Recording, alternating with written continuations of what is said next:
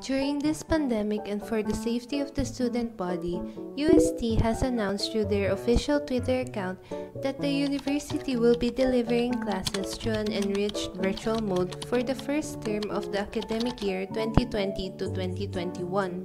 I found this as a great opportunity to share my experiences on how UST delivers their online classes and give an overview of what happens during these classes. I know that I've been posting the LSU contents on my channel lately, but actually I'm a Tomasian student now. I had my senior high years in the LSU but have moved to UST for my pre-med. I'm currently studying medical technology under the Faculty of Pharmacy, so I can't speak for other departments and their online classes. But today I'll be showing you how Faculty of Pharmacy conducts their online classes.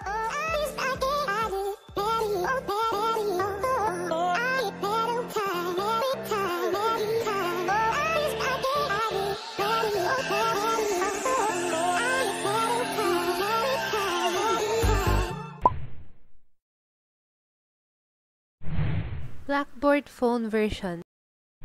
The main app that you'll need for UST's online classes is Blackboard. This app will be your best friend throughout the school year, and everything that you'll be needing will be on this app. I'm just going to insert a quick run-through of how to use Blackboard because I had a hard time navigating this when I first started using the app, and I don't want any of you to experience that too. You'll need a working UST email to sign in. This is the activity stream where you can find announcements, assignments, tasks, grades, and new files uploaded by the profs. Click on the side menu and then click Courses to view the available courses. Those that are on private mean that the course is still closed and is not available for you. Once the course is open for viewing, click Course Content to view the files uploaded by your prof. Click Content. Find the file that you're looking for and download.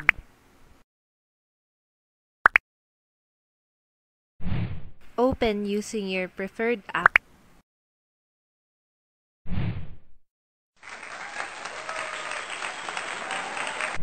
Blackboard website version. Type Blackboard UST on the search bar. Click the first link. Sign in.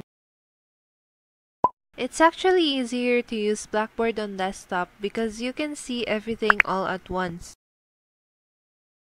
Just follow the same instructions as before.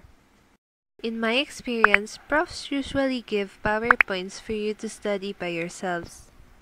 But some schedule live lessons through the president or upload pre-recorded lessons like this. The lecture will tackle Chapter 56, an introduction to toxicology, occupational and environmental. A lake. Now inside that lake are of course organisms. How to attend online classes. Select the course with the scheduled online class. From the side menu, select Tools and click Blackboard Collaborate Ultra.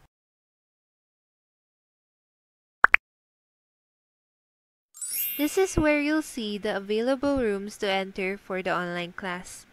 Make sure that you're entering the right room or else you'll miss the online class.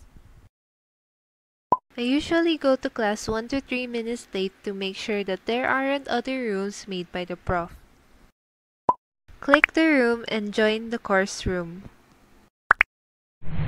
It may take a while to load, so make sure that you have a stable Wi-Fi connection.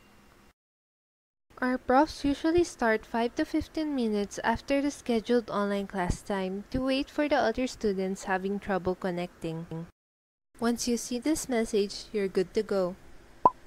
Since there are no classes right now, I'm the only one here. If there were classes, you'll see your classmates' profile pictures on the screen. If you have any questions for the prof, press this during class. This one is for the video cam, and this is for the mic. You can react to what the prof says too. but no one really uses this feature.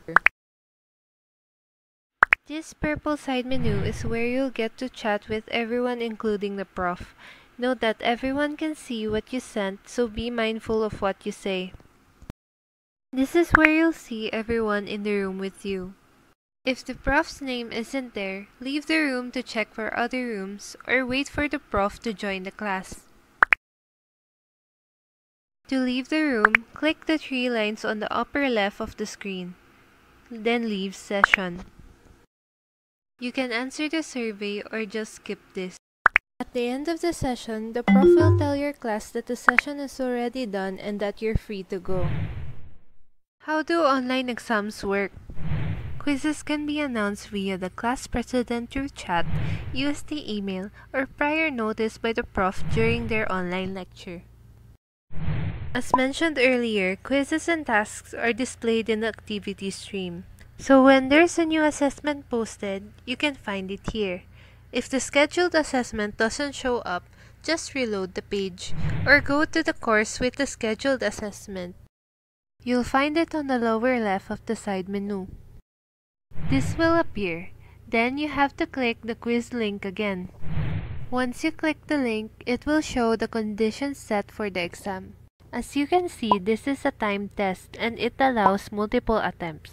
Not all profs open multiple attempts for exams, so read this section carefully. Once you click begin, the timer will start running. This is an example of an exam that doesn't allow backtracking. This means that once you click for the next question, you can't go back and change your answers anymore.